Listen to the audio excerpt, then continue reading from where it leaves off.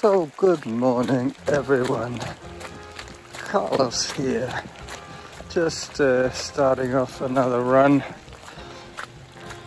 in the forest. Today is pretty drippy, as you can see. You'll hear the rain under my feet as I run on these sloppy wood chip and leaf trails. I'm going to take you up to the summit via Harrop trail, but I'm not sure how long it'll be before the camera gets a raindrop in the middle of the lens. But the audio will still be worth the effort. I don't have my voice recorder with me today, so I have to kind of rely on the phone and the chest mount. I'm hoping that when I get into the forest a little more, that I will be sheltered under the canopy from the rain. Let me just check that I'm still rolling. Yep, just coming up to 1 minute 40. That's good.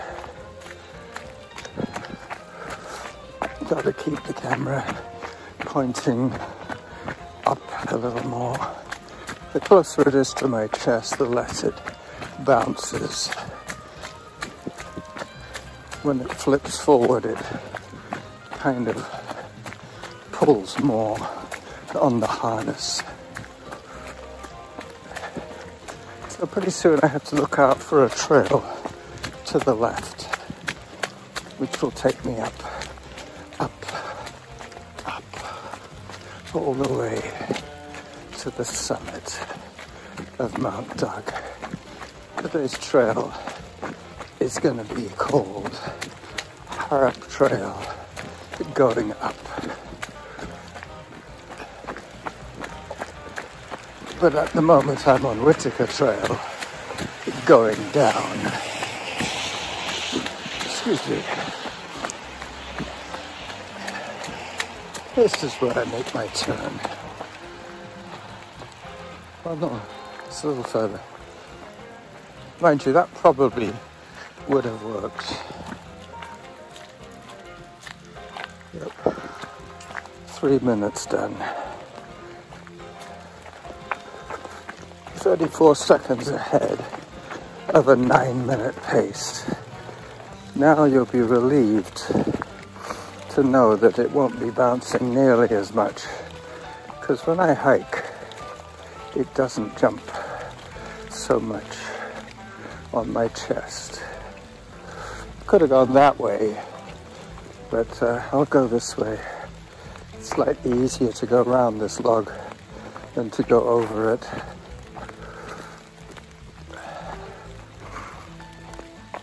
Harrop Trail is one of the steeper trails on this particular ascent. It's a nice looking fungus there. I hope you can see that. It looks a little bit damaged, but they're such weird shapes, some of those funguses. It's hard to tell if it's damage or the natural formation. I will run when I can. This is my first run of the week. I've been working for the last 2 days.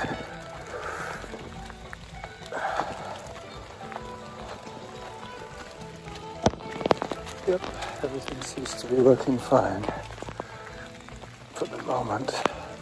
See, this would have been another of the trails coming up.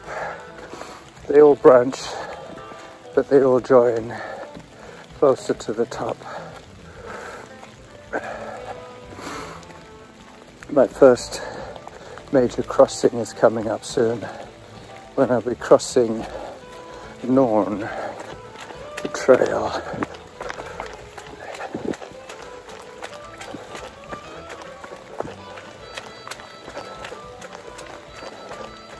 just after this log here.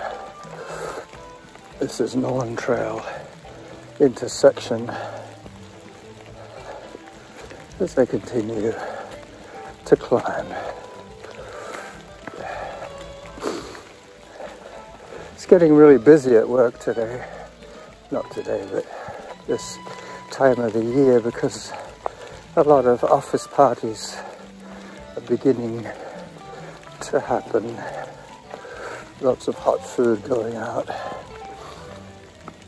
And when there's hot food, there's lots of dirty cookware that needs to be put through the machine and stacked back for when it's needed again.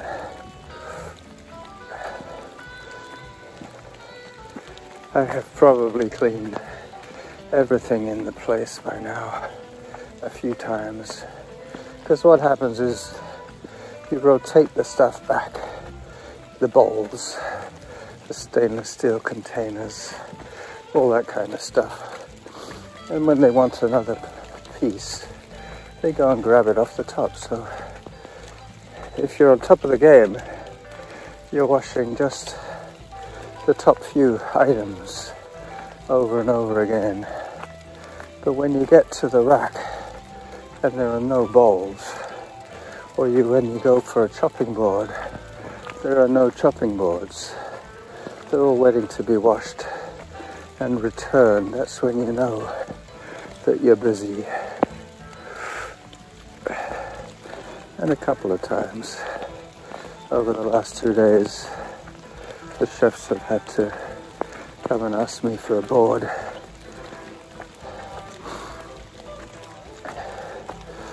Nothing gets really spotlessly clean because it all gets sanitized in the machine, but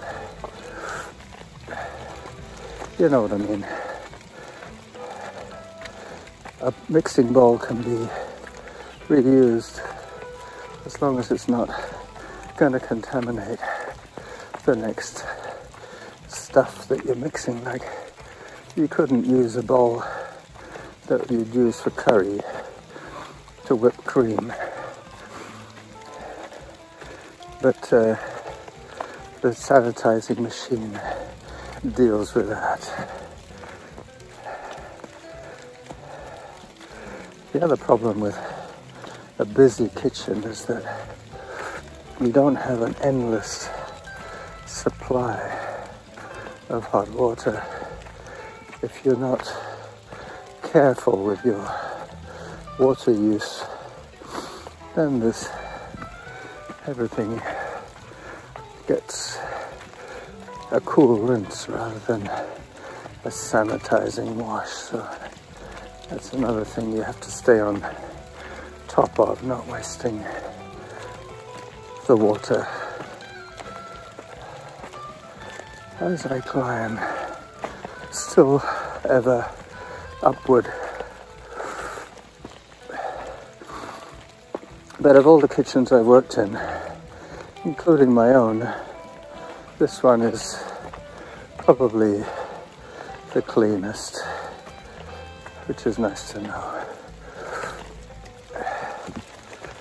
Partly due to the diligent work of Rob and yours truly when Rob is on his days off. I've just been told that I'm 33 seconds behind a predetermined 9-minute pace, which isn't bad considering I'm 2/3 of the way up this climb.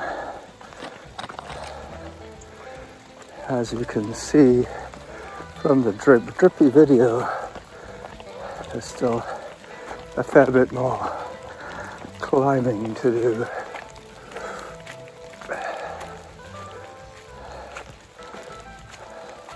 So for the last 5 minutes, I have been hiking steadily upward.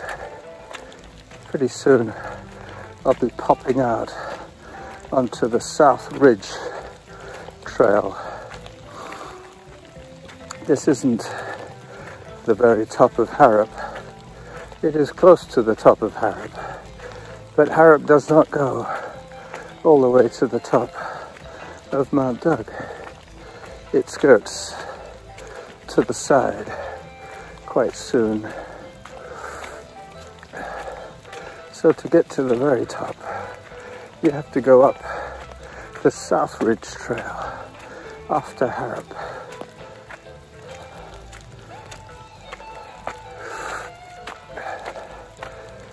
All right.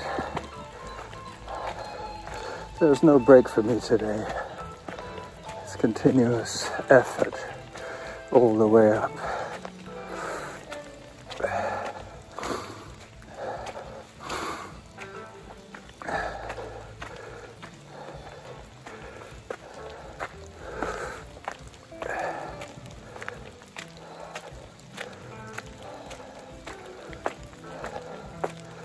Now I'm a minute and a half behind my 9-minute pace as I reach the top of Irvine. There is a signpost up ahead, which is the high point on Irvine. To go up any higher than here, I have to go via the South Ridge Trail.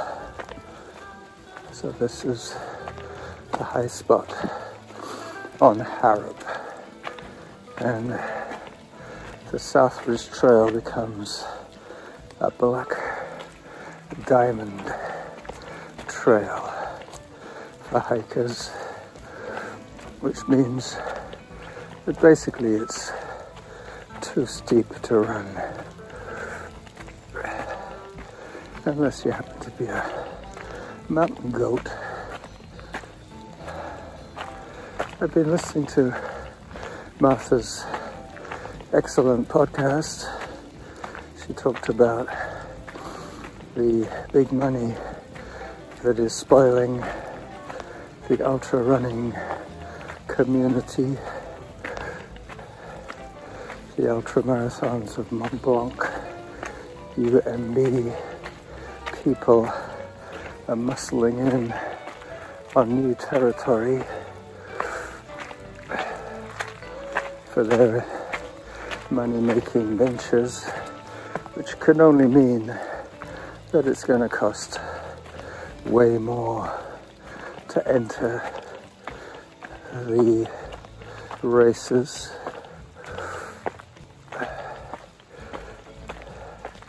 Two and a half minutes behind the pace.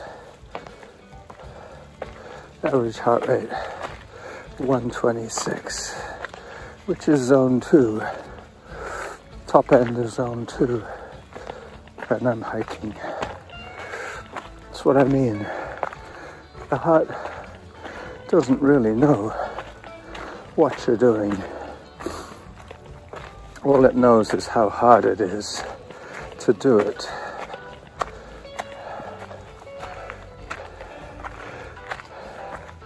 As I start reaching for handholds, there won't be much of a view today because of the sea fog.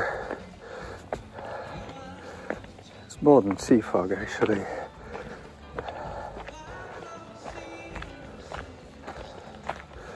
But what I want you to see today is the rugged nature of some of the trail running that I do,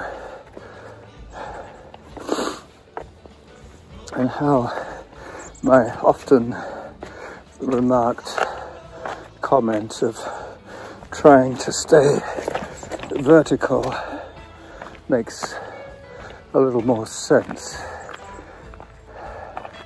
as you look down onto my neighborhood at the 15-minute mark of this exciting episode. Harrop Going Up is the name of the game. The good thing about the chest camera is that my hands are free to grab if I need to grab anything. Almost 4 minutes behind my 9-minute pace at around the 4-kilometer mark, which basically means I've dropped to 10-minute pace.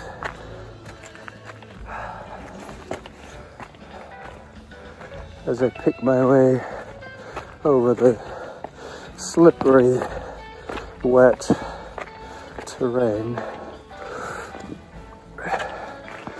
looking for the safest route to the top. I can already see the antenna poking up over the trees.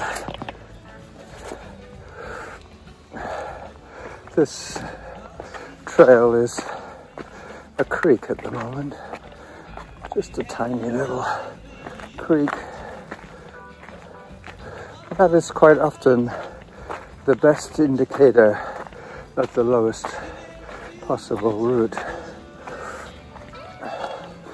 Water tends to follow the lowest possible route as I cautiously work my way up this rock face. You should be able to see the antenna poking up above the tree line. See what I mean about the water running down the trail? Miraculously, my socks are still dry. But tomorrow I will be almost obliged to do a road run because these shoes will be wet by the time I get home. South Ridge to Summit.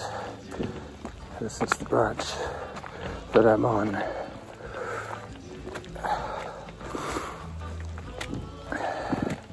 Get to do some more running now.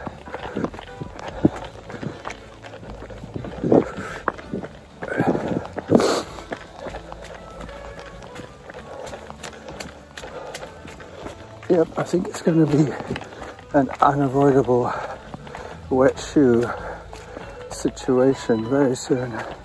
My right shoe is beginning to feel a little bit of seepage. They're pretty good, these shoes. They're the Nike Trail Zoom, the khaki version. Is that a potato? Or is that a rock? It's a rock. Yep, a rock. Looks like a little nugget potato.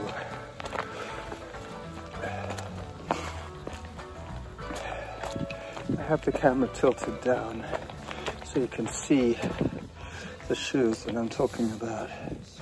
The Nike Trail Zoom. It's about as close as I get to a product placement ad for Nike. I get a lot of flack from people saying, what shoes do you run in, and whether they think the Ultras are better than the Hokas, but basically if they're the right size, all the shoes are good. It's quite often the problem with the buyer and not the shoe. You buy your shoes when your feet are at their least swollen. And I don't know about you, but women tend to like buying tight shoes. Little shoes the same size as their regular shoes, the shoes they wear for the office or for the shop or whatever they do, which is probably not the best plan, because when you run, your feet tend to swell, and then you have problems with shoes that don't fit anymore. Alright, so this is indeed the summit antenna. There are two peaks on Mount Douglas. I'm just going to go over to the lookout peak on the adjoining point of land across the upper parking lot. I'm not sure what these trucks are doing up here, but they obviously have access, because there is no access to this area during the daytime, not until after 12. So they must be doing some kind of work up here. There is a Saanich truck, and Saanich is the municipality that owns this area. I mean, we own the area as ratepayers, but Saanich controls it for us. Oh, I just realized right now that I've been recording from my earbuds. Hopefully the quality has been good enough to keep. Last time I did this, I used the built-in microphones on the phone. Hi. Today I'm using the earbuds. I'm listening to Samantha through my earbuds. When I get to the summit, I will call it a day for this episode. Harrop going up. And concentrate on staying vertical as I descend. I should burn about 500 calories on this run today, which will put me in good stead for my 700 calorie target for today.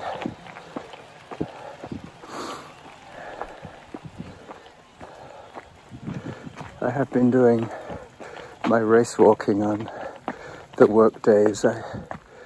I get up at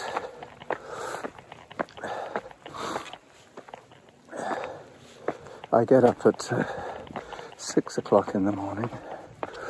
I do my chores around the house, light the fire, have my breakfast, and then I head out the door on my e-bike for a 10-kilometer ride to Little Piggy's Catering, where I am part-time employee.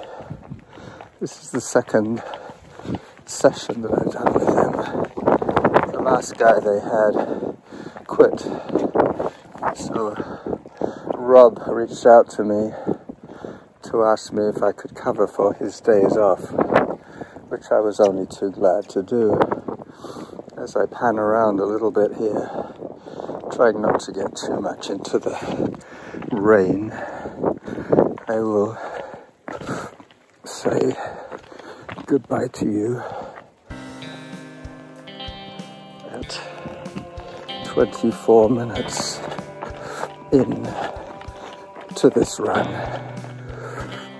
Well, 24 minutes in to this recording. Hello. Yep. I still haven't tried running with an umbrella. That would be quite difficult to do. Mind you, there are times when the wind is behind you that running with an umbrella wouldn't be such a bad idea. As long as you weren't trying to record a podcast and film a video all at the same time and remain vertical. So as I head towards my exit, I will bid you adieu from the top of Mount Douglas here in beautiful, drippy Victoria. Bye-bye.